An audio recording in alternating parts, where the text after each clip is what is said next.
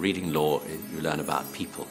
Every single case you learn about was, or involves, a man or a woman on each side. They've had catastrophes happen to them. They've had all sorts of things happen, sometimes good. And what you learn when you're reading the law is not only about the legal principles, but if you have any humanity in you at all, you think about the people who are involved in the cases. And when you're involved in the cases and you think about them, you reveal to yourself something of the human being you are yourself. And this is a much wider, reading law is a much wider subject than just learning a few rules or a few statutes. It's about people, and that's why reading law is such a fascinating subject.